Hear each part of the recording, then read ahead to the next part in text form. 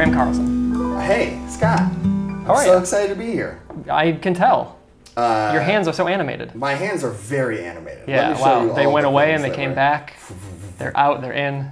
It's incredible. So, Scott, recently I'm horrified. And horrifying. Get it? Horrifying? Yeah. Right there. So, recently I picked up a collection of the Arkham Horror card game by Fantasy Flight Games. Mm-hmm. And Sequel to Arkham Knight, the fourth game in the series. yes, Right? that's exactly right. Takes more of a survival horror bend than like the open world kind of thing. Yes, Uh-huh. very similar. It's almost like a Batman game. Mm-hmm. If Batman was a chef. Oh, it is not? Sorry, I thought this was a Arkham, right? Right, so Did they lose the Batman license? they lost the Batman license but kept the Oh Arkham man, that's a license. bummer. Yeah, weird how that works sucks. out. But anyway, yeah, I thought that you might like this game, and so I said, hey, Scott, we should play this, and I'll teach you how to play. We should play this game. Yeah. Graham, can you teach me how to play? I would love to teach you how to play. Great. Well, you taught me already. You taught me how to play, Great, now you know. and I know how to play. So, well, ta-da! All right, we have a variety of locations in front of you. Before we go any further, Scott, Yeah, we because actually we started playing already. we started playing already. We played through the first round of the game. Yeah. So the first is it are there like an order to the scenarios in this game? Yes. Because you said this is like a beginner scenario, right? Yeah. Okay, so Arkham Horror is played with scenarios, and when you each scenario links to the next one in a campaign. Mm-hmm. So the scenario that we're playing right now is the first scenario of a 3-scenario campaign that comes with the core set. That campaign is called Night of the Zealot. Yeah, Knight of the Zealot. There it is. Ta-da! Ta-da! See, it's got words here. These are the words we were saying, Right, this is the game. but there are more words, right? There's more words. If you open it up, there's more words on the There's a inside. bunch. Right? So Probably, what do you think, like 50 or 60 words? at least, I mean, I'm Maybe no Clippy. more. I can't just Okay. count words, but Okay, they're hard to count. Do you They're hard count? to Do you count each letter as a different word? sometimes you don't Is know. it? It's no idea. What do hyphens mean? I don't Yeah, know. who invented that? Idiot. So this is the first scenario. Because it's the very first scenario, it's a little bit tutorial-esque. Walks you And through all the actions. It does. It starts very simple, and it starts at one location. We're one round in, and we've opened up some more Four, because we locations. started at the study. Actually, thank you for saying that, because I explored the clues in the study Right. and advanced the story. So I actually need to get rid of these clue tokens. You do. I've got to go in there. And before we go any further, we need to draw our opening hands and then do them all again, and then we'll be at turn 2. And that'll be a turn 2. Okay. So- Well, while we're doing that, why don't you give a little explanation of like this game, just in general? Yeah, absolutely. Opening hand is 5 cards, 5 cards. and you also start with 5 resources, which act as money. So be sure to grab those from the Got book. 5 resources, 5 cards. That's right. All right. So we are playing as a pair of 1920s supernatural investigators. And there's been something weird going on in Massachusetts, the town Missouri? of Arkham, Massachusetts. Massachusetts. I thought you said Missouri before. No, this Okay. is Massachusetts. I thought we were some like Midwestern boys. We are not. We are East Coast ladies. Okay, I was so wrong. You were a little bit wrong. So I am playing the role of Zoe Samaras, the chef, and you are playing as... Ursula Downs. Ursula, I've recovered quite a bit from my starring role in The Little Mermaid. Yes, I have cleaned up. I've turned good, you've turned good. and I'm not a tentacle lady anymore. No, but I if you look miss kind the of like an tentacles, Indiana Jones looking fella. you're Lady Indiana Jones, is what it is. And if you miss the tentacles from your past life, don't worry. Am I There in the will right spot? There will be many tentacles to Oh, come. good. Lovely. That doesn't sound good. That sounds bad. In many ways. Ursula does not miss the tentacles That's right. But she's going to be haunted by them in Massachusetts. in Massachusetts, where Haunting tentacles in live. Massachusetts. Arkham is based off of the lore and mythos of H.P. Lovecraft. Hewlett-Packard Lovecraft. Hewlett-Packard Lovecraft. He made printers And then later, Cthulhu. and then also this Cthulhu mythos. Uh-huh. So in this game, we are cooperatively looking for clues represented by these tokens here to advance the act, which is this deck of cards. And if we make it all the way through the act deck, we win our scenario. Yeah, and the way you described it to me was these are the good cards and these are the bad cards. That's right. So the acts are the good ones. The agendas are the bad ones, and at the end of every round, or at the start of every round, I should say, we're going to add a doom token Which we've already done. We've already put to the agendas. And once they hit the threshold, we flip over this agenda and advance it. So it's just advancing, it's just going to the next one, right? Just going to the next one. Okay. And what was I just going to say about it? Advances the story. Yeah, when you advance these cards, often story events will trigger. New cards get added, bad guys come out of the woodwork, all kinds of exciting things. So right now, our current objective is to collect 6 clues. This card says 3 and then has a little player head face man. And that means multiplied by the number of players. We have 2 players. It's 2, so it's doubled. So we're looking for 6 clues between the 2 of us. Yep. There's a bit of text here, Grim. You want to read that out? You have a good reading voice. I have a good reading I can tell voice. From what you've said to me before that you know a lot about words. I know a lot about words, not counting them. But reading them. I'm very good at. So why don't you read that here? So previously we were locked in a study.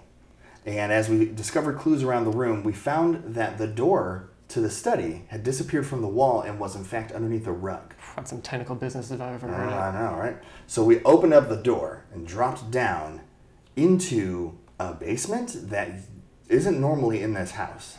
The floor is dirt, the wall is covered with mud. We have fallen down into the hallway. And now... Sorry, you said a basement before?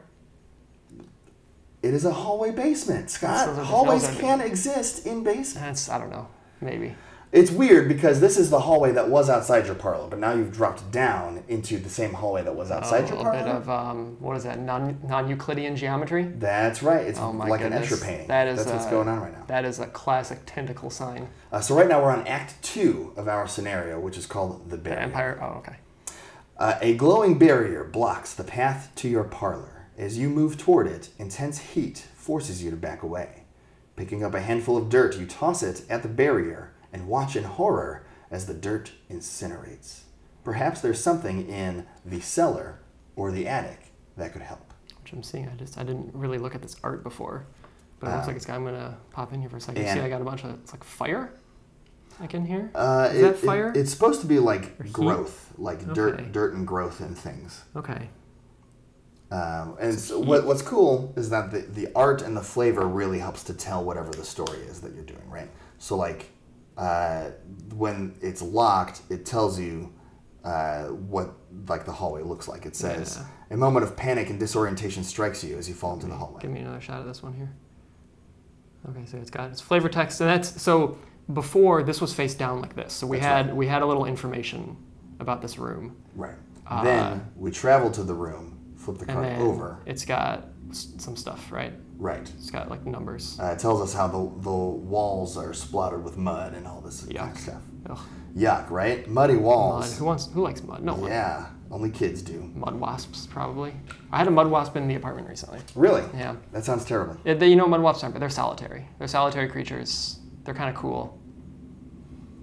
So right now, maybe you can't. I don't know. Maybe you said mud. Maybe you said mud, and it kind of brought up an idea.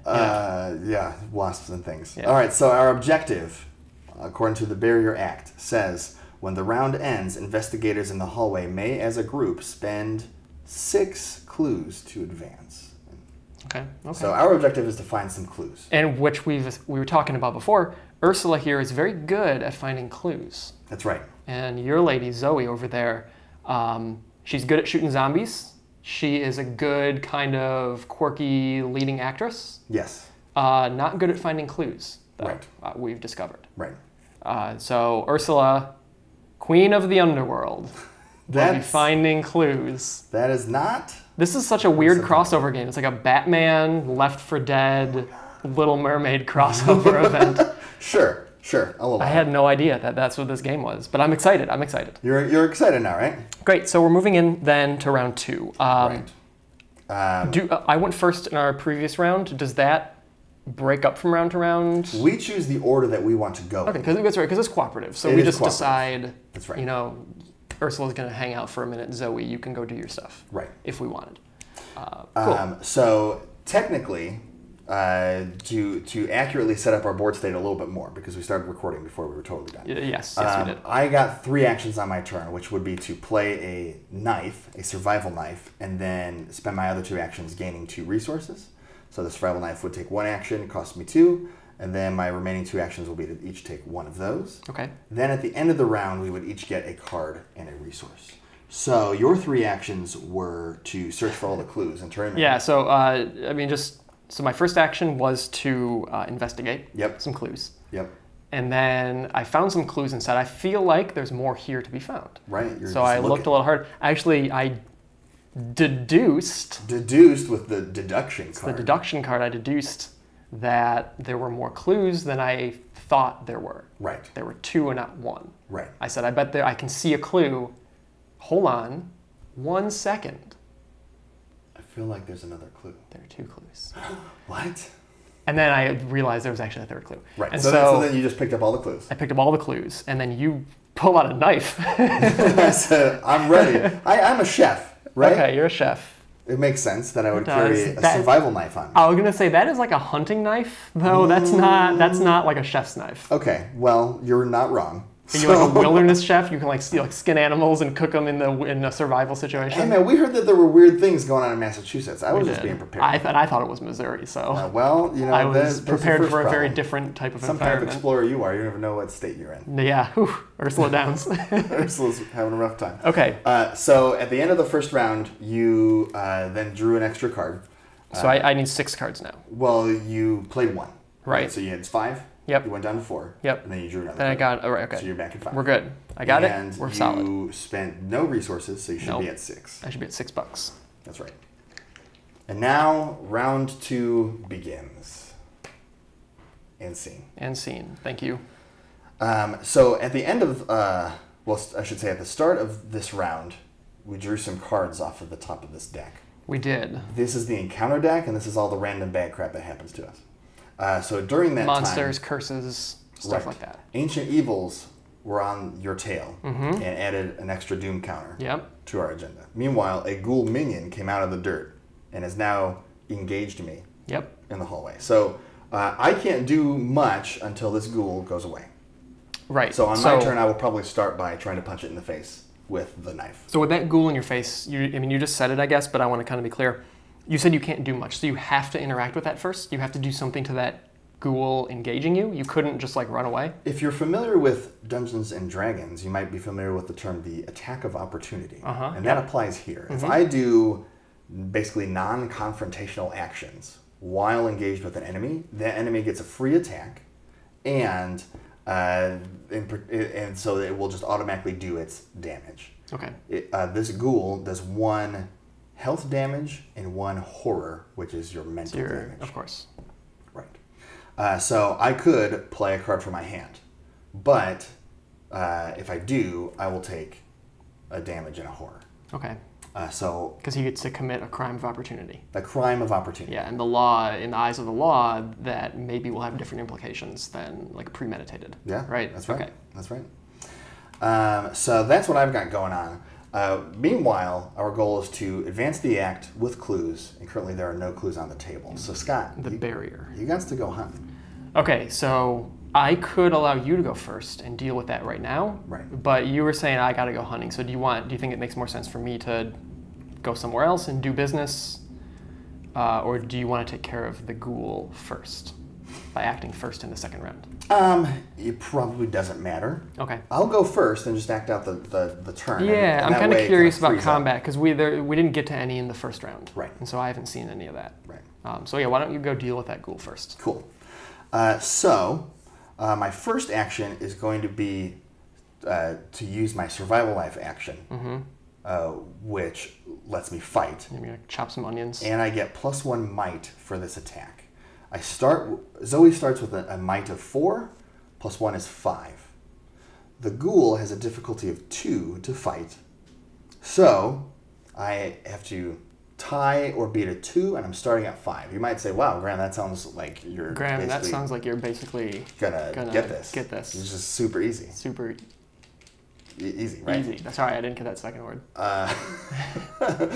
So I'm going to draw a token from the Chaos bag. These tokens have +1 to -4 on them, along with. We drank all the Crown Royale already. We already drank all the Crown Royale. So yeah, in this bag. Before the first round, you have to drink all the Crown Royale. A whole Crown right? Royale. Yeah, that's right. And so now we're super wasted. Yep. And hopefully that doesn't inhibit me from attacking this ghoul. And it does. The token is -4. Very much. Ooh, that's not good. So I said I start at a 5. That brings me down to a 1. 1 does not meet or exceed 2. So 1, 2. Now you're confusing our pathways. Okay, now. you're right. This isn't the winding hallways. I'm not good with counting words or numbers, so I needed to use these matchsticks I gotcha. to see that 2 is bigger than 1. Right. I trust you, but I need to learn on my own. Well. So you failed. So I failed. That's not good. Nothing else happens though. That's not that bad, I guess. This was an action that I just wasted the action, right? Okay. If I he doesn't get like a retaliation or anything. He does not, although some monsters do. They will say retaliate on them. Okay. Yeah. So for my second action, I'm going to do the same thing because I can't do much. And you get 3 actions. You get 3 actions. You might as well keep trying to stab that ghoul. I could improve my chances by playing cards from my hand, but this guy is a relatively easy enemy, and I'd rather save those cards for when we have tougher enemies. Okay. So makes sense. My second action is going to be to again fight with the survival knife. I have a 5. You're trying to beat a 2. I drew that same darn -4. That's still. Hold on, let me get the matchsticks again. Make sure that that's still not. Oh my gosh! All right, so I got a 1, and he got a 5. Well, there's a -4 in there, and then there's an automatic fail, and the other 14 tokens in that bag will let me succeed. Oh, so there's only one -4. There's only one -4. You need to shake the bag up a little more. Shake it up. If you're wondering what's the deal with the bag instead of dice, it's because each scenario changes what's in the bag. I assumed it was just a universal token pool. Right. But it's not. That's cool. That's different things for different scenarios. And you can also adjust your difficulty. So we're playing on standard. We can make this easier. We can make it harder as well by changing the tokens that are in there. Right. So third action, final action, I'm going to stand this ghoul real hard. And you did. I did. -2. Still. So I haven't looked at those. Are most of them minuses? Yes, there's 1 + 1. Okay. There are 2 zeros, 3 -1s, 2 -2s, a -3, a -4. Okay. And a variety of special tokens that are usually different 0 icons. to -2. Which is how, just I guess as a point, that's how we got, we got an extra horror from that guy. That's right. But had I failed an investigation, I would have gotten an extra horror because I had drawn that green hooded man. That's right. He looks kind of like, the Living Tribunal. Is that a name that rings any relevance to you? No, I was going to say he's a Marvel Comics guy. A cultist. Okay. The Living Tribunal looks kind of like a cultist. He's a Marvel guy. He wears a hood. He's yellow. What else is there to know, right? Ezio Auditore. Ezio Auditore. He looks like an assassin. Hey, Scott. Hey, Graham. I'm out of actions. Okay. And it's my turn. So you defeated the ghoul. I defeated the ghoul. He went to the discard pile. And do you get anything for that, or you just get your freedom? I just have my freedom back. That's good. You know what? It's priceless. Freedom is priceless. That's right. All right. So now it's my action. That's right. I'm in this physical space as represented by this card. Mm-hmm. You're not dead. You just flipped this because you can't do anything. I'm now exhausted. Okay. That's right. Cool. So what can I do in this room? I can move. Essentially move. To an adjacent room. We could read the flavor text on all of these. The cellar and the attic are going to give us some flavor. The parlor says there's a flaming hot barrier in front of this parlor, which was what I was reading at the beginning, and you cannot enter this yet. So technically, this is not really an option. We're not actually connected here. Right. We put these matchsticks down. Did we say that to connect these rooms? I don't think we specifically said it. Yeah, it's not part of the game. The game does not include these cheap sort of splintering wooden sticks. Right. It is not a piece of the game. Normally it's just these icons. That's right. Connect things, but you said that in some scenarios it can get a little confusing. What's connecting to what? Yeah. So I might show you one in a little bit. That's very complicated. So yeah, I'd like to see some other scenarios. Yeah. Here we're not going to finish this right now. I'd like to see some others in a bit, but so these are just to make it clear. This connects here. This connects here. All that, but that doesn't connect there. Not right now. So. Well, spoiler alert. I don't know that it's going to connect down there. Okay, well, I guess I do know it doesn't. It has a little icon. So You are going to want to move to one of these. The Okay. question is if there's a card in your hand that you'd like to play first, because you don't know what you're going to encounter when you go into these rooms. Right. So I have some skill cards. Hold on to those. Like I do those while you are reaching your hand to when the I'm bag. doing something else. Yeah. And then I've got an event card, but that doesn't play right now, I see. So then I have a couple of these other cards that talk about like drawing signs, or like put Call of the Unknown somewhere. Like I don't know what that means. That's a little, I'm lost on that one. What is the name of that card? It's the name of the card. Okay. There's kind of a lot of text on some of these. Like stuff isn't always obvious what's what. Sure. So I missed that was the name of the card. Yeah, that's okay. Like a word. Words aren't my strong suit. I've played this game maybe 4 times before, and I just got this collection this week. So Yeah. like I don't even know what most of these cards do. Sure, that's fair. So I'm looking at some of these cards, some of these blue-looking cards that are treachery cards.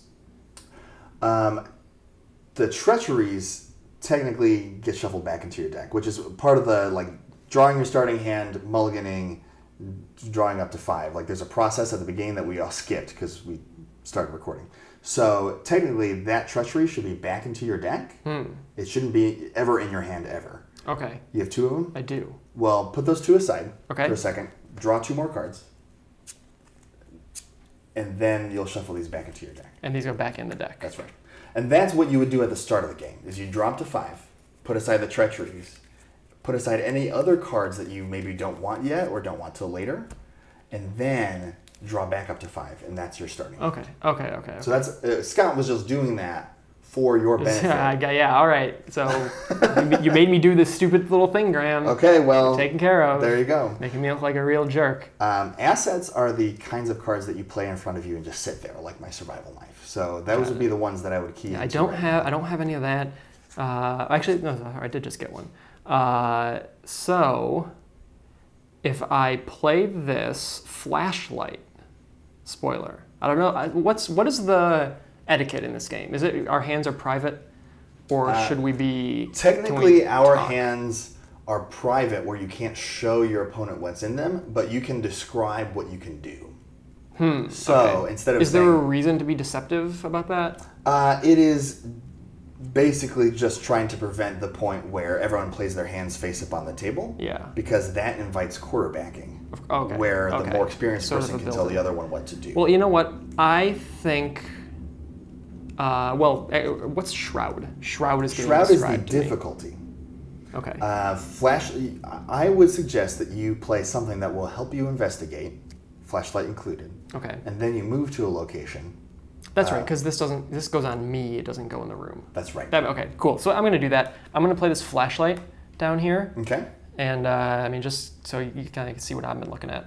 So I got this flashlight. It gives you a special action where you use up some of the batteries to search your location, but the difficulty of that location is lowered by 2. Right, and Shroud is the black number right here. Yes, that's right. In that corner. That'll be the difficulty of finding clues at a location. Got it. Okay, so I'm going to play this down here, and I have to spend 1 supply, this is supply, right? Is that crates? It's actually the cost is the 2 in the corner, so you actually spend 2 to play that. Play card. it. Okay. And then it says when I want to do that as an action because it's got arrows.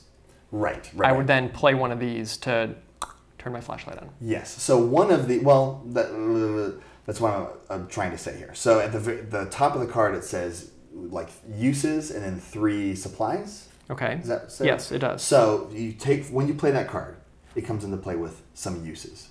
3 represented by resource tokens, which you put on the card. And when you take that action, you spend the supplies off of that card. I see. Sorry, I was getting ahead of myself. That's okay. That makes sense. That goes with what the battery thing you were talking about was. That's right. And then it's got this little book that makes me smarter.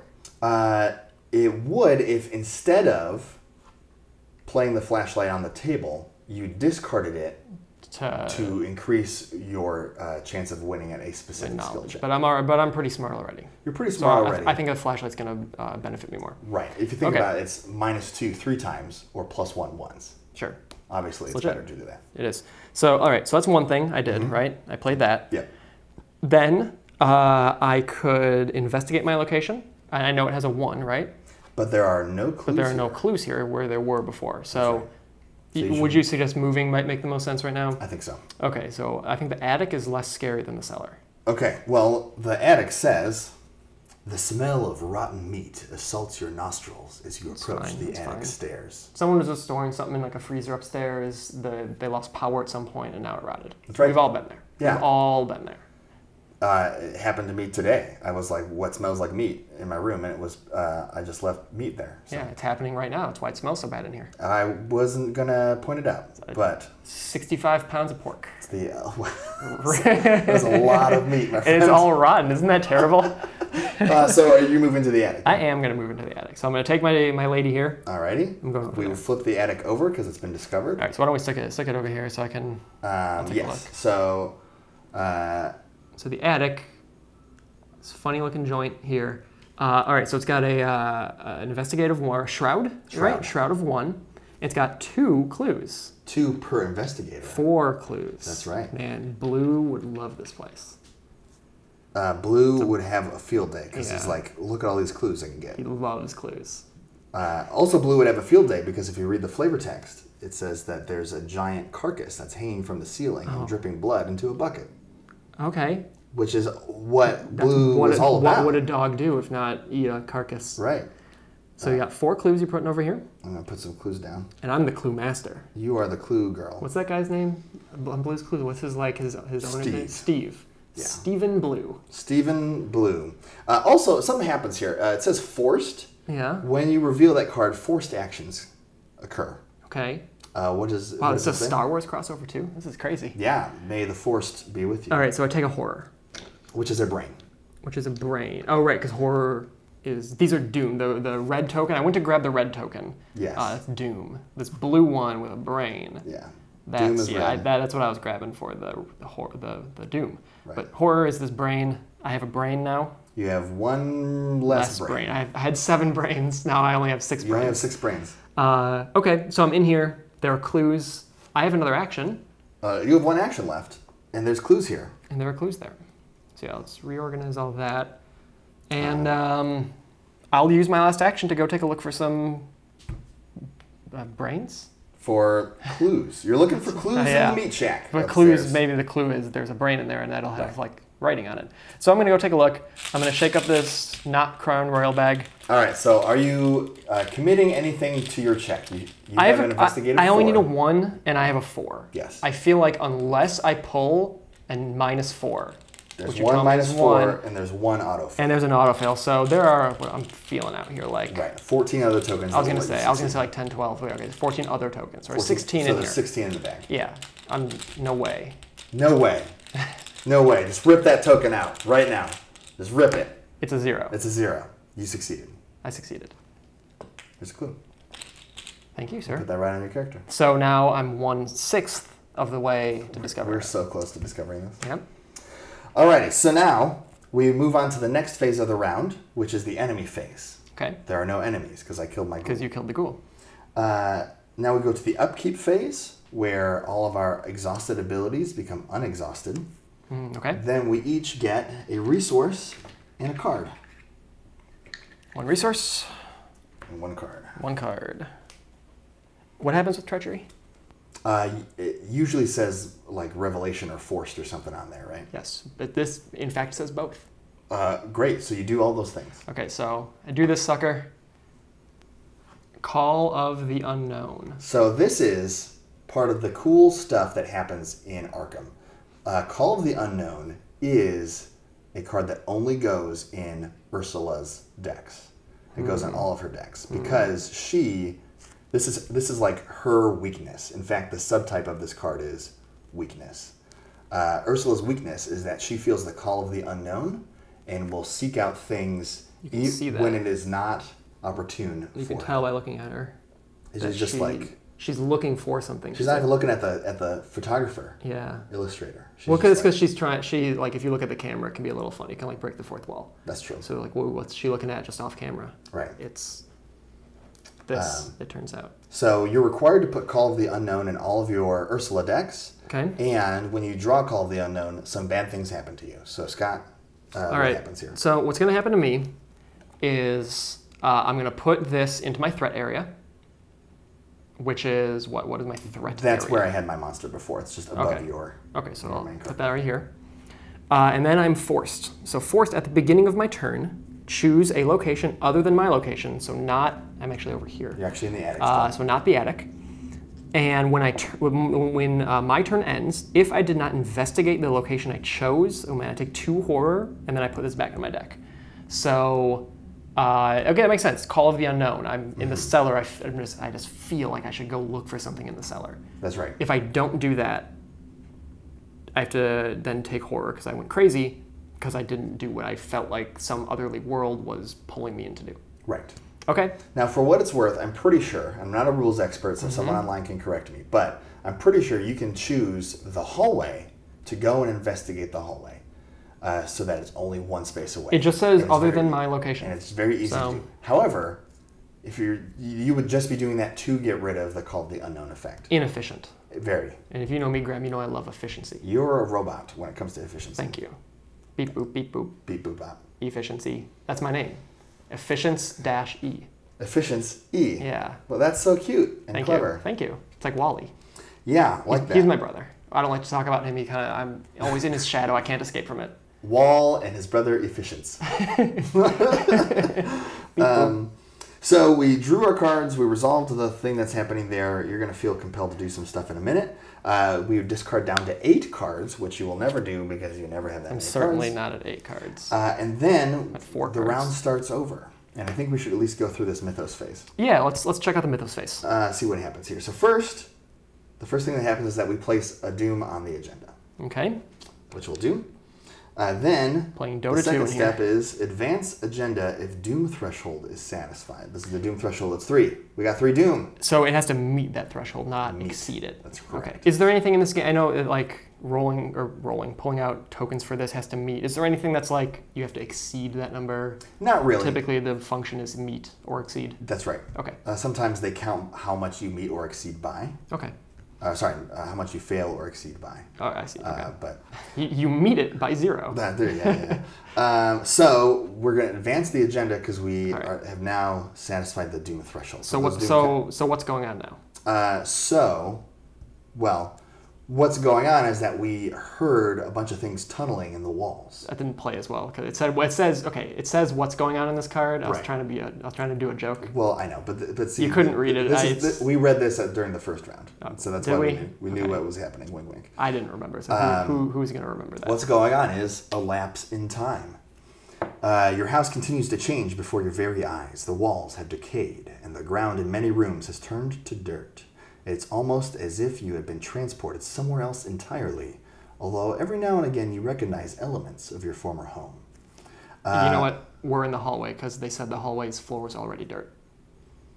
Well, yeah, but it's you just seeing more. Are you going to nitpick every little flavor text that's on every one of these cards? Because this video is going to take like 8 hours. Okay. Let's see. All right. Let me take a look at this one for a little bit. So the lead investigator, you must decide. And Scott, you are the lead investigator. I always recommend that the newest person be lead investigator. Is that something you decide at the beginning of a game? That's right. Okay. Which is definitely something that we totally talked about. Yes. In that you are the lead investigator. I am the lead investigator. So you must decide either each investigator discards a card at random from his or her hand, or the lead investigator takes 2 horror. And that is a choice for you to decide. You know what? A good leader leads. Good leader leads. I'm really smart already. You're pretty smart. I'm very smart. Yes. I went to a highly educated university. Miskatonic University. And I'm going to draw 2 horrors. And you put them on Ursula's card. Yes. Cool. Don't say I never did anything for you. You did something for me. Thank you. Right now. So now... You can say that as many times as you want. Yes. You are the best. Thank you. Let me tell you about how great you are. Okay. So now we're on to Rise of the Ghouls, which is the next agenda in the agenda deck. And this says, the floor beneath you is giving way, and below you, you see a vast network of tunnels twisting into the darkness below. Shapes and silhouettes of strange creatures move swiftly through the tunnels, trying to find a way up. You probably don't want to be here when they do. ominous. So there's ghouls. They're ghouls, which I knew beneath because us. you fought one, but now maybe we're suspecting they're coming from There's more than one. ground. We were hoping like maybe it's just Gary. It was He's just the only Gary, ghoul. just Gary the ghoul. But in fact, all of Gary's friends.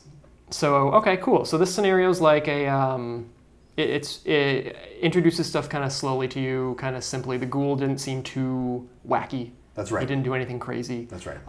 Why don't we jump ahead a bit, maybe a scenario or two, Sure. and see what it looks like? Because this, you've got these 4 rooms.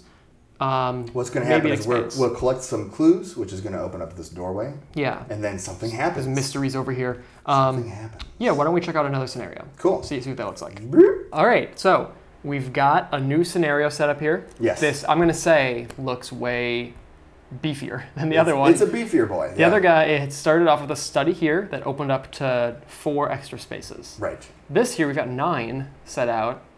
This, what is this here? The South side. This has a man on it. Yeah.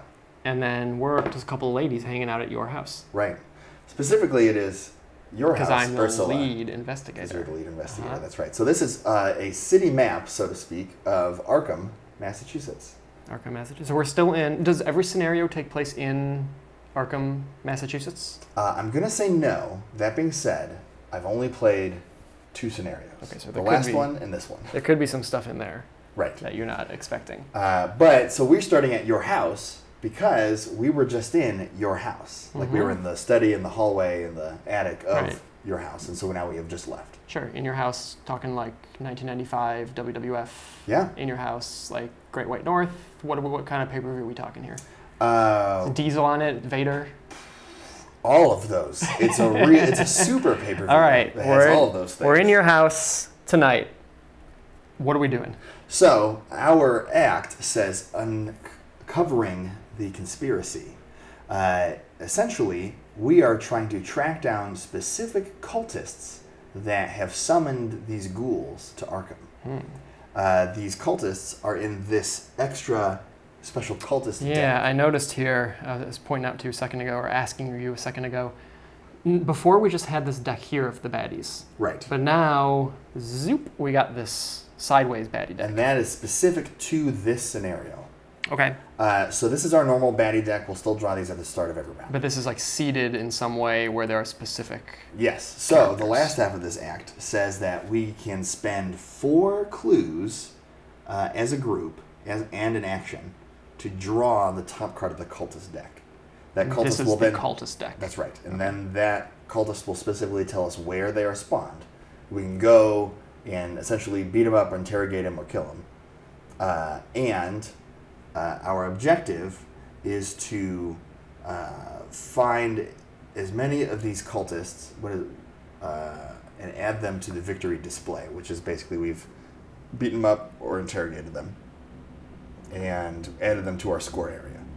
Okay. There's a maximum of 6. If we get all 6, we win outright. But remember that we're trying to get those before our clock runs out. And so The clock here being this the Doom clock track. being this Doom track on the agenda deck. Okay. So after 6 Doom gets played on this top agenda, we'll move to the next to the one. bottom one, which is 8. And then once we hit 8 Doom, we lose. Game's over. We have an action that we can take, which is to resign. And give that up. means that we just pull out of the mission.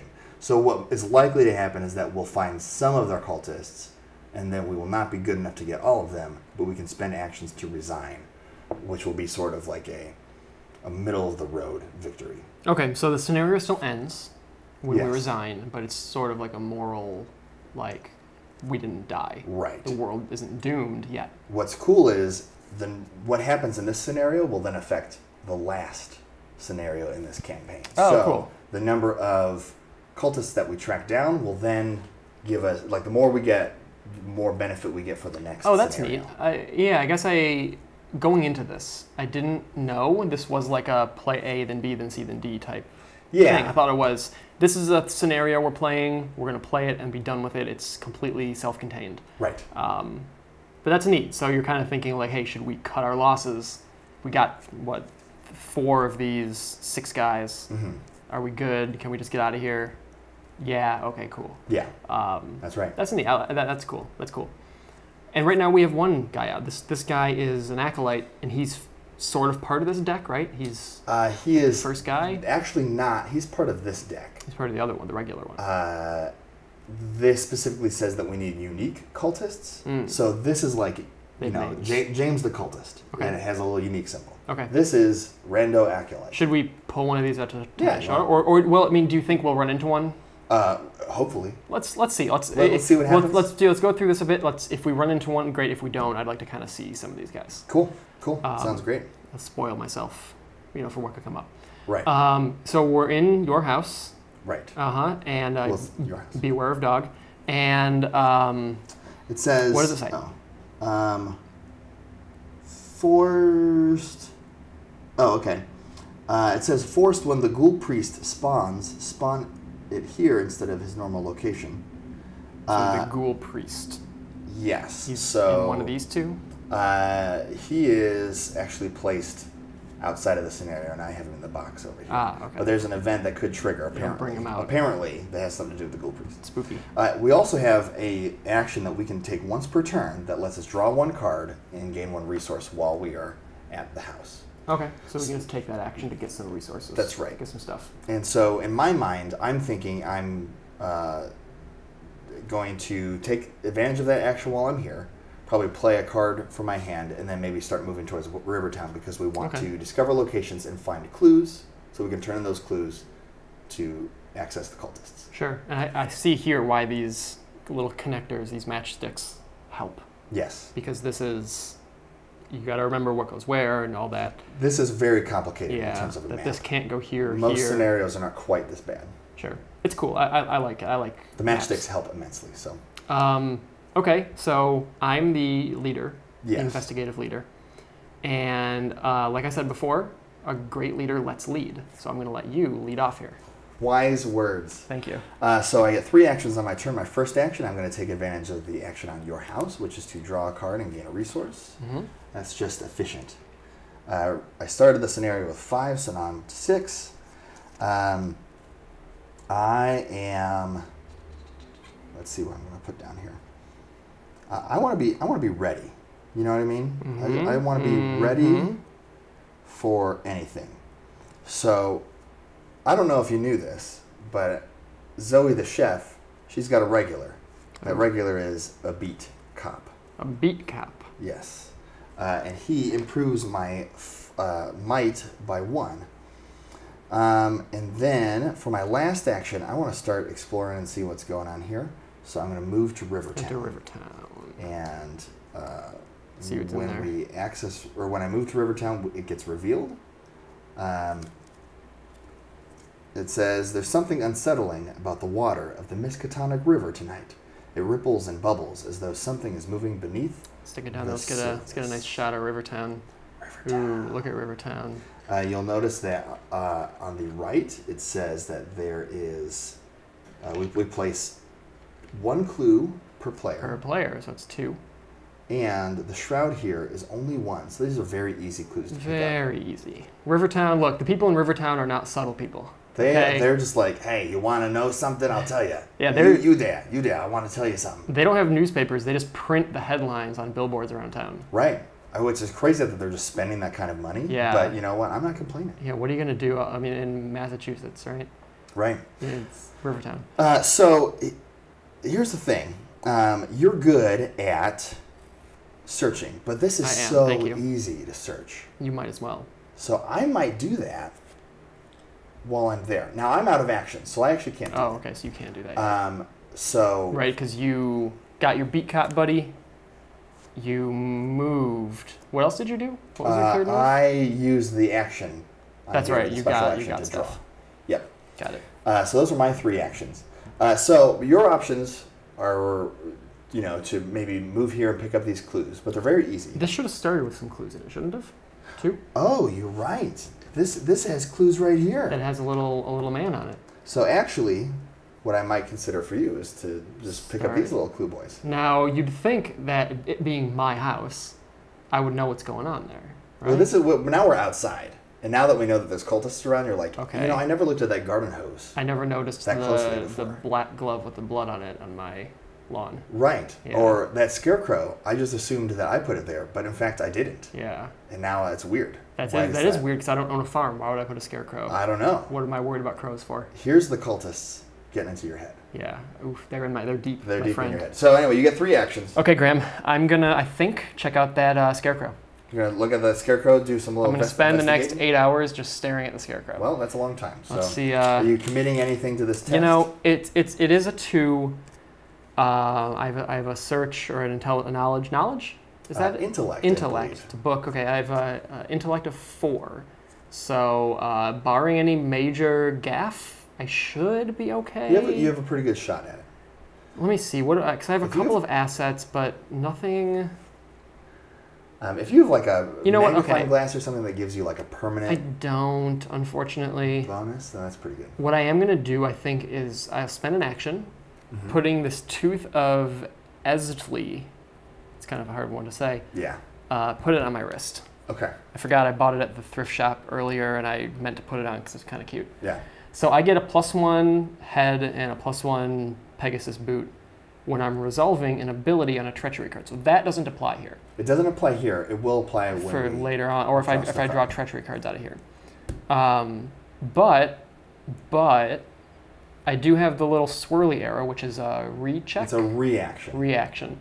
If I succeed at a skill test when resolving an ability on a treachery card, I can. Oh, it's on a treachery card too. So this is all treachery based, but I want to get it down because I'm going to be drawing cards. That's right. I did misread the bottom part initially, but I'll still play it. I don't think it's crazy to play. So anyway, you have to spend your 3 resources to play that. That's cool. Because I actually, you know what? Thank you for that note, Graham. Because I also have in the scarecrow. I remembered. Doesn't help me with the investigation. Sure. But after staring at it for 6.5 hours, I remembered that I had an emergency cache. Oh, nice.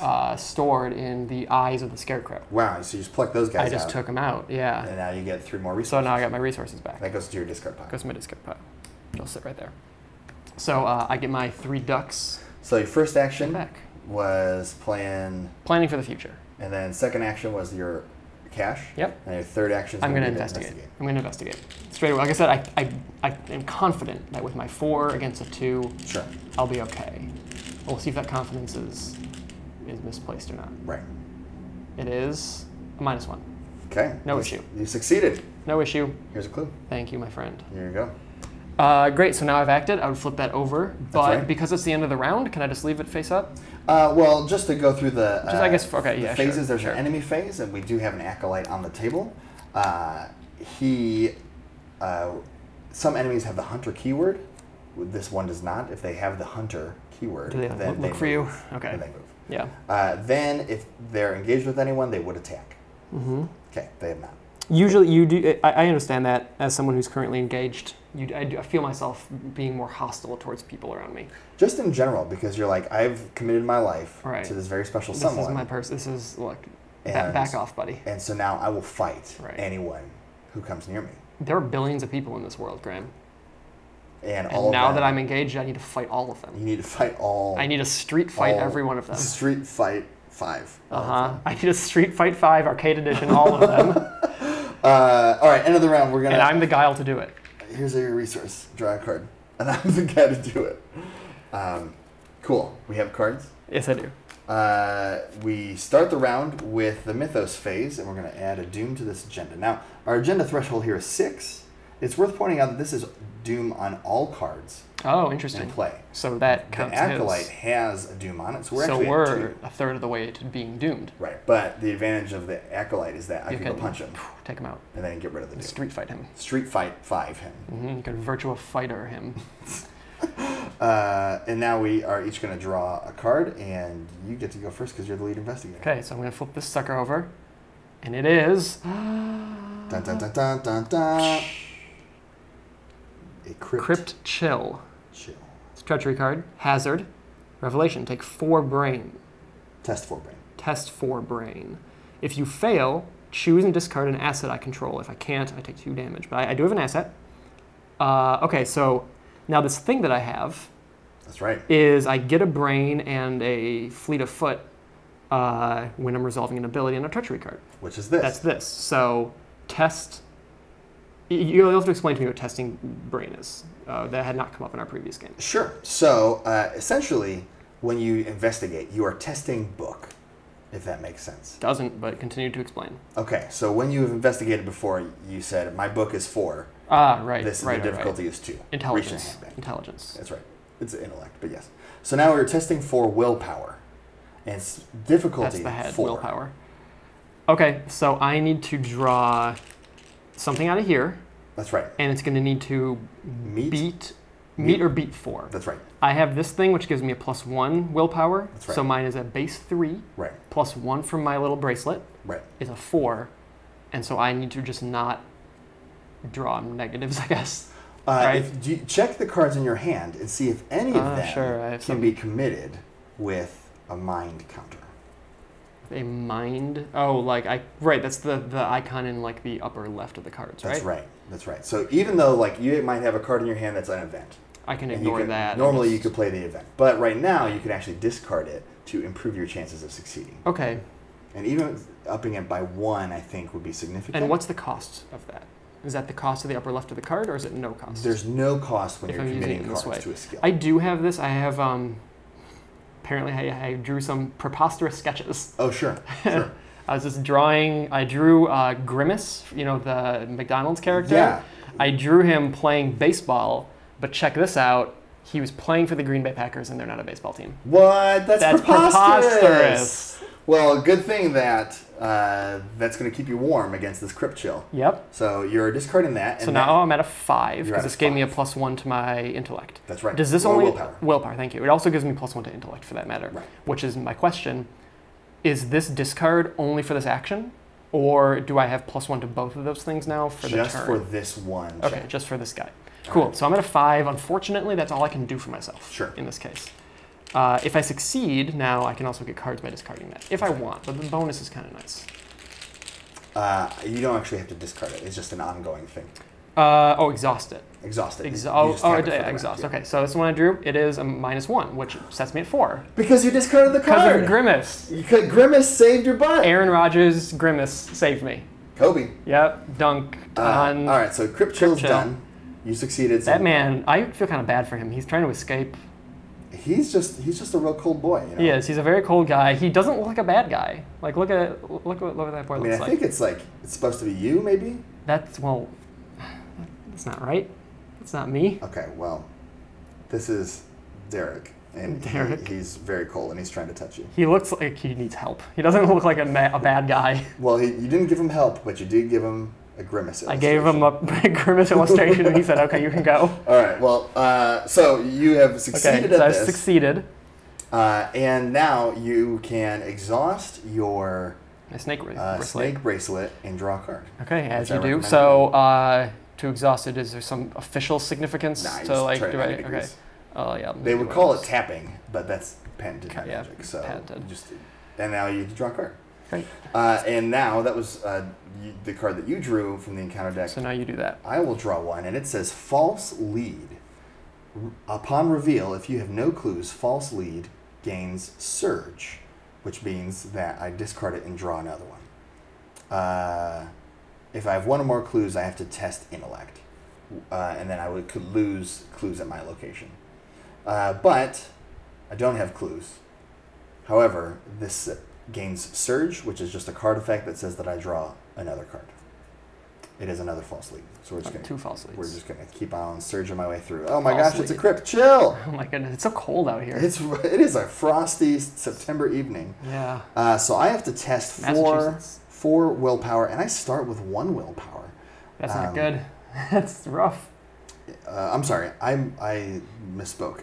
It's 4 willpower, and you start with. I start with 4 willpower. I see. Yeah, you start with 4. But I actually don't have anything that I am allowed to commit to this test. Ooh, so you just need. So I need a 0 or a +1, or possibly one of these special symbols. These all give you negatives. So. Well, but it says X is the number of stuff, and it could be like X equals 0. Oh, well, we'll cross that bridge when we come to it. What does Skull say? It is the one you called for. X is the highest number of doom on a cultist enemy in play. He is not a. He is a cultist. Is he a cultist? Does it say cultist there? It says oh, I see. He has that little symbol under the. Keywords. His keywords. His keywords include cultist. Yeah. I didn't notice his keywords before. So below, something I'm going to say right now about this game, there is a lot of text on these cards. Everywhere. Like, at quick glance, it looks like there's not a whole lot being said here, but it's got his name up top. Does that little star symbol underneath mean something? Because on some cards it does, like the locks mean something, right? No, the star just means that is his health. Okay. And then, so then it's got 3 numbers, different colors, and then he's got humanoid and cultist. He's got the spawn ability, which maybe has its own rules. He's forced, which maybe does something. He's an enemy. Damage. There's a lot of info on here on these cards. Deceptively, because when I first looked at these cards, I thought like, oh, these are super straightforward. Yeah. But there are a lot of symbols. The nice thing about that is you just glance at cards and you kind of figure out what's going on. But then when something triggers and you're like, wait, cultist enemies? Now all of a sudden you start looking at all the cards and like, oh, this is information that's on there, and yet I didn't have to care about it before. Right. So, but that is definitely something that makes this a card game, not just a board game. Right, right. Yeah, not necessarily a criticism, I don't know if I'd say, but certainly something that I did not pick up on right away. So this is a -1 because there's a cultist to play. Yep. Which puts me at a 3. That puts me at 3, which doesn't beat the 4. So I have to choose and discard an asset I control, which is my expensive beat cop that I just put into play. Goodbye, beat cop. Which is a shame. It was so cold that Alfonso was like, I'm out. I'm done with this. Goodbye, Alfonso. Yeah. So that's the end of the Mythos phase, and now it's back to our turn. To investigation. Yeah. Maybe we can do another round here. And then yeah, let's go through another round here. Because I'd love for one of these guys to turn up. Yeah, we need 4 clues. We need 4 clues. Well, I have 1. And you have 2 available right there. Yeah, I might. Hold on, let me take a look at this. I might be able to pick up some of those clues. Okay. I also might be able to, if I'm being honest with you. You might be able to pick them all up, and then we can just activate a cultist, and I can go hunt them down. You want to try doing that? I could try doing that. So, okay. So this is also untapped, right? Or no, it is tapped because I did it at the beginning of this turn. That's right. So never mind. Snake bracelet. I lost it. It's okay. Okay.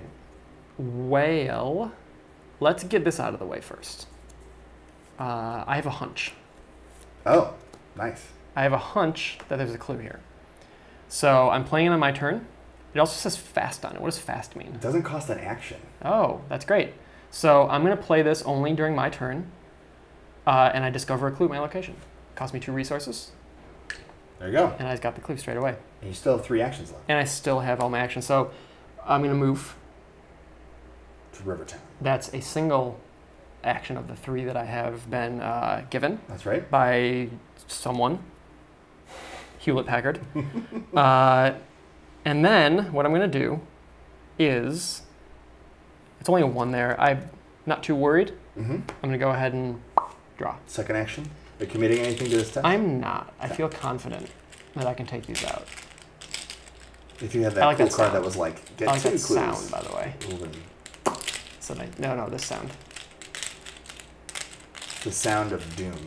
The rattling of bones. -1. No issue. Golden. And I've deduced that there's more than 1 clue here. Sure. So technically, you have to commit that card before you grab it out of the bag. Oh, you need to do it first. Because it says if it's successful. So I have to do it first, and then I have to declare it initially. Yes, that is a mechanic of the skill cards. Oh, I need to do that first. Before you reach your hand in the bag. Now, you clearly would have done that if you understood that's how it worked. My plan was entirely to take both of those with 1 go. So we'll just say that you did Thank you. That's very kind of you. I know we got caught on camera cheating, but Scott's new to the game, and I always think that when someone is new to a game, that you have to let them cheat. Thank you. It's a great game philosophy. You have to let them cheat. If they don't understand a rule and get penalized for it, it's no fun. So. Yeah. I agree with that depending on the game. It definitely is situational. In games where this is not competitive, I think it's fair to kind of have some leniency in that regard. For some games, I definitely would be hardline about that. Yeah. But it certainly depends on the game. Yeah. It also depends on how far you have to go back. Yes. So. I think it's always okay to go back in games if you have not revealed new information, or if I should say, if new information has not been revealed since you did your thing. Right. You know, like someone makes a move and say, okay, Graham, now it's your turn. Yeah. And I say, actually, hold on. Let me take that back. I think that's okay as long as you haven't like done something, but yeah. Anyway, that's neither here nor there. I mean, it's there over that way where there are other games. And we'll just leave it over there. But you have one action left. So I have an action. And I have a suggestion, because please. we can spend an action in 4 clues to draw the top card of that cultist deck. I think we should do that. I feel like that's what your last action So I'm should spending be. these 4 clues. Uno, dos, tres, 4. And we're going to draw this top one, right? That's right. It is... Does he have a name? Oh, no, he does have a name. It's Wolfman Drew. Wolfman Drew. A nickname. Wolfman Drew. Right. He's not a wolfman. No. That's just what they call him on the sports team. Yeah. So... he's a unique cultist, which Wolfman means that... Drew Breeze. Hey, look at that. That's what we're trying to get in this scenario. He spawns downtown, which is one of the locations on the map. And when he attacks, he actually heals some damage. So he could be a little bit hard to take down. He's got 4 health, which is that gray number in the middle. Yeah. It's tough. Yeah, he hits hard, too. He hits pretty hard, or he's pretty defensible, I guess, at a 4. And he does 2 damage when he hits, so that's pretty good. He's easy to evade at a 2. But we're going to try to kill him. Okay, so he's downtown. Which is 2 spots away right now. Yes. Now, the bad news is that you're out of actions. I am, so you got to grayscale me. You're in grayscale now. But I could move 1, 2. And then take a shot and hunt down Drew. 1, 2, Drew. 1, 2, Drew. So hopefully nothing bad happens when I move here. To what is that one? Easttown? Easttown. And then downtown. Downtown. Cruising through the alley. Downtown? That should be uptown, because it's up here. Yep. North side. So I don't know about some of these names, Graham. You got Rivertown. Fine, it's not a direction. South side, okay, it's on the south. If you're calling cardinal directions, it's on the south side of the board. Right. You've north side on the north side, east side over here, but then downtown, which I would think should be down here on the bottom part of the map. Right. Downtown, cruising through the alley. Yes. White walls on the wheels on like the mayonnaise. Wheels like mayonnaise. Dope. That's a song by Macklemore. My first action is going to be to move to Easttown. We flip that boy over. Hope bad stuff doesn't happen. And when you are in Easttown, reduce the cost of each ally asset you play by 2. How cool is that? That's just good. I would love to play that beat for 2. Easttown is a place for friends. Now, don't waste actions, though, because you still have to make it here and fight. I mean, do you need an action to fight this guy? I do need an action to fight that guy. So you did 1, then 2, then 3. Don't. Right. Don't screw this up, okay? Yeah. No pressure. Ideally, if I had 1 more action, or if I had my beat cop still in play, I could like put down something that's going to make him a little bit easier to fight. Do some bad news. Unfortunately, that's not going to happen. It looks like. It's okay. So my second action is to move downtown. I'm going to flip over the downtown card. Yep. And we're going to put 4 clues on that location. Downtown. 3 horror, limit once per game. Yeah. So you can take an action to help yourself out a little bit. Right. Which, pretty good. You know, if we kept playing this. I was thinking the last scenario, actually, where you had all the horror on you. I did, yeah. I had 3. 3 of my 7. So. Because I was a good leader. Right. So a little bit of rules clarification. Enemies are in locations. If they are upright, they're considered ready. As opposed to exhausted. Curve them down. So they have 2 statuses, ready and exhausted. They're eating a sandwich or something. Whenever you are in the same location as a ready enemy, they immediately move to engage you. Okay, so he's over there now. So he's over here. And I have 1 action left, and you're not going to believe this, but my action is going to be to punch this dude in the face. Do some dirty deeds. Now, again, I have this gun, and I have this knife, and I just didn't have the actions this round to play him. Yeah, you're going in, you know what, mano. You're going to just We're just going to go ham on Wolfman Drew. Now, the disadvantage is that I'm not going to be doing very much damage. I'm just going to do 1 damage at a time. But werewolves. Do werewolves have culinary weaknesses? Like vampires don't like garlic. Dude, werewolves have silver they don't like. But you don't make kitchen utensils out of silver. You're a chef, you're a cook, right? That's right. Zoe's thing. No, you really don't. Although silver is good against like bacteria and disease in water. Copper as well. Yeah. So you know what? I actually, looking at this Drew card, he actually recovers damage when he attacks. Oh. So even if I attack him right now... Are you sure he's not a vampire? He sounds like a vampire. I think he's just a hungry boy. He's Wolfman Drew, also known as Drew the Vampire. Drew the Vampire, right. So technically, probably what would have been better is my first action was to move here. Second action would be to play a survival knife. Go take him out later. And then, if I really wanted to, I could move in third action and engage him. And we're going to try doing that. Let's say that's what happened. Let's say that's what happened. So you don't have any more actions now. So now I'm out of actions. And now it is the enemy's turn. The cultist doesn't do anything because they're just chanting, doing their, doom stuff. I've always felt that way about cultists. Yeah. They don't really do anything. Wolfman Drew is going to attack me, actually, though, because he's a crazy man. So he attacks me, and he does 2 damage. He doesn't have to do a check or anything. He automatically does whatever damage is on the card. But, I'm worried. Survival Knife, I played it. It says, reaction. After an enemy attack deals damage during the enemy phase, that's right now, exhaust Survival Knife, fight. This attack targets the attacking enemy. I get +2 might to my attack roll, and I deal an extra damage for this attack. See what I did? I set myself up for success. Took a knife out. I took a knife out. Don't pretend like it's fancy. All right, you just took a knife out. I took out a knife. And look, an unkempt guy named Drew approached you, and you pull out a knife. Well, Drew sucks. Here's the thing. Jeez, what did Drew do to you? I'm gonna fight him. It's a might skill test, and I'm gonna commit overpower to that skill test. So I start at a 4. The knife gives me 5/6. Overpowered makes it 7/8. Wow. So I'm extremely likely to land this 2 damage, and I have determined that the 2 damage is very important. And this guy's going to heal, so I need to make sure that I kill him on the next round before he heals back up. So I really want this 2 damage to land right now. He heals when he attacks. Is that right? That's right. So a round from now, if he's still around, he could heal some of this damage. Got it. So anyway, -4. I was at 8 with the overpower. So I am at 4, which is his combat score, his difficulty. So you did damage. So I hit him.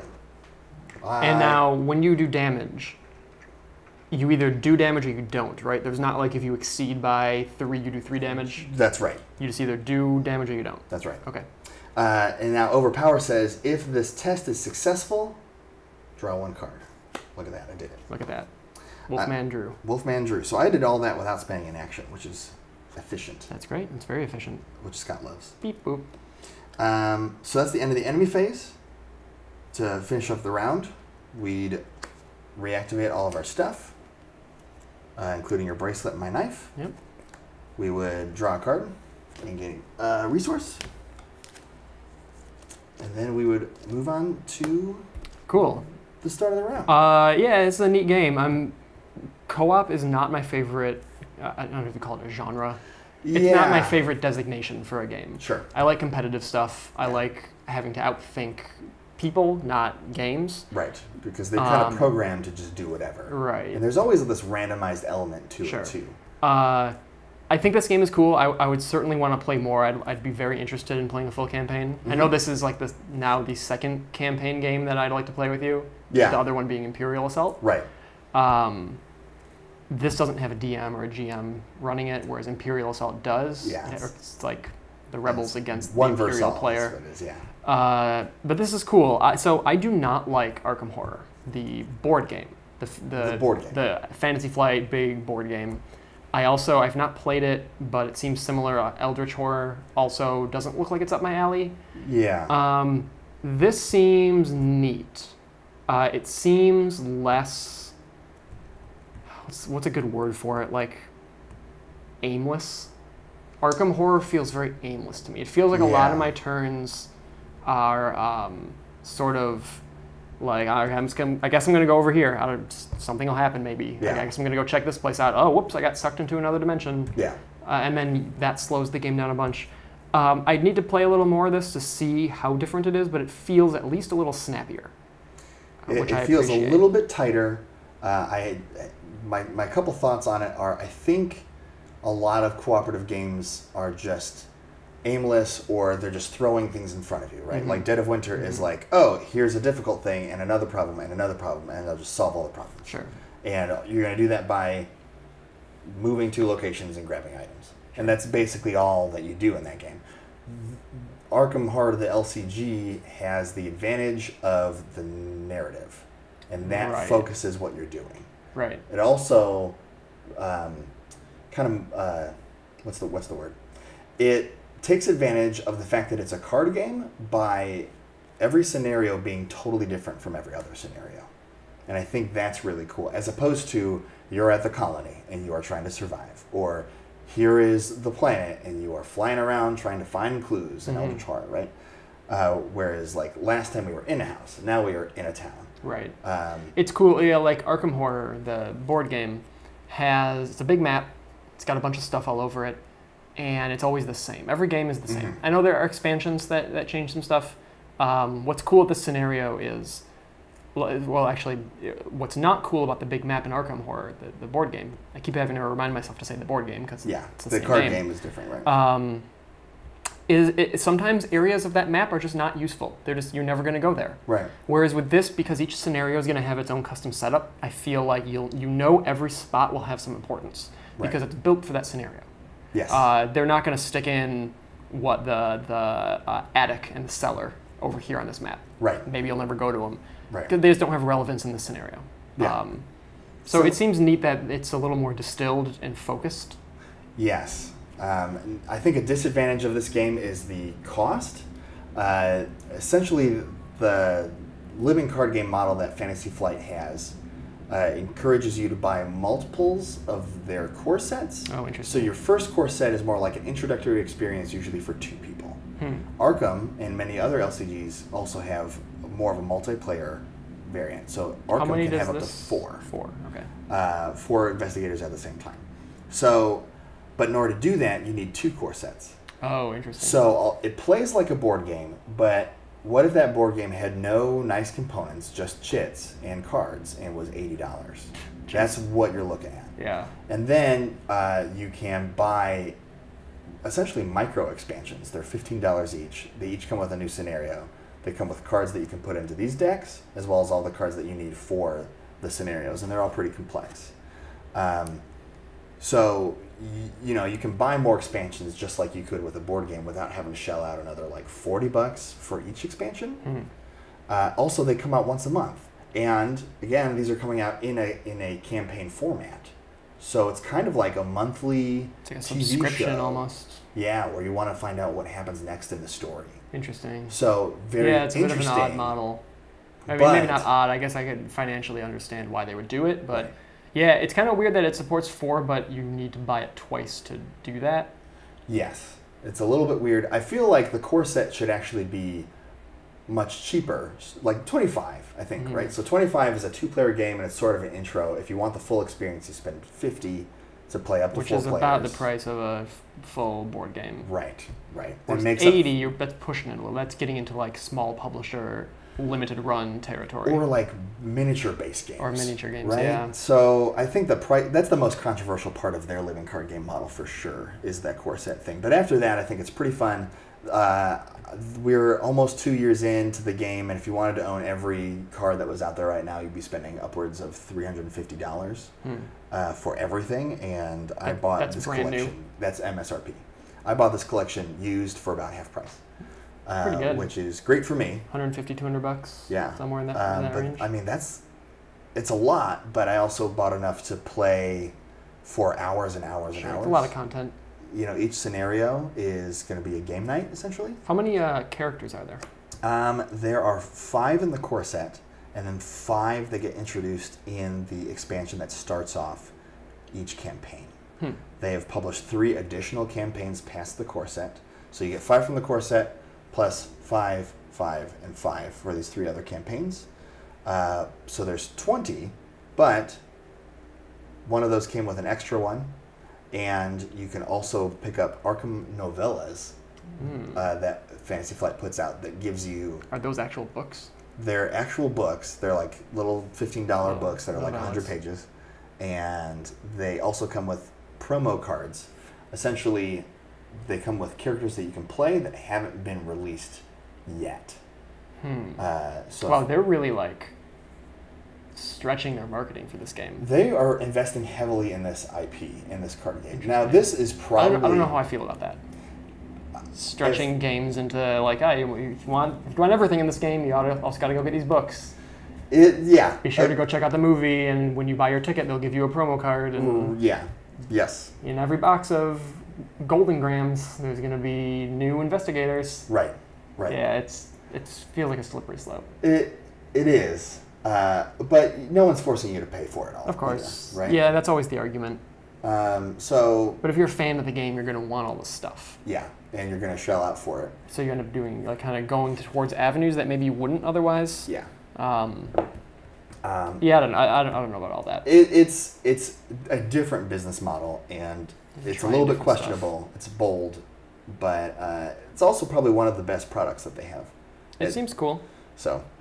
But yeah, well, Graham, thanks for teaching me this game. Thanks for bringing it by. Yeah. I will have to play some more. Yeah, at some dude. point. Finish some games, maybe play through a whole campaign. How long does a game of this take, generally?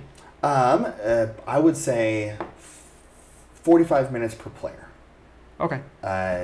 That's been my experience. If you played it more, you could probably get it down to maybe 30 minutes per player. Sure. Which is pretty standard board game length. Yeah, it's about right. So. Great. Well, thanks a lot. Yeah. Yeah.